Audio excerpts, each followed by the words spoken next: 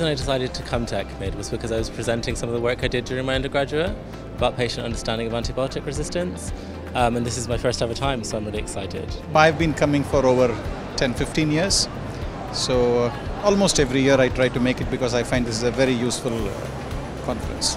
And there's no shortage of clinical research, the papers that have been published, the lectures, all the vendors together in one place, and it's amazing that so many people have decided to leave their home and actually show up. Special about this ECCMID is that, you know, we get together again and see each other in person, and I've seen a couple of colleagues in whom I haven't seen for a long time, and I think ECCMID is special because it's large. There's so much information, so many exciting things, people from all over the world. What I like about ECCMID is the diversity, the immense choice that we can have about our research, about knowing what is going on, what is the new, and so I really like the diversity and what I can take and when I can improve in my own research and can input on my own research as well. I would definitely come back again if possible.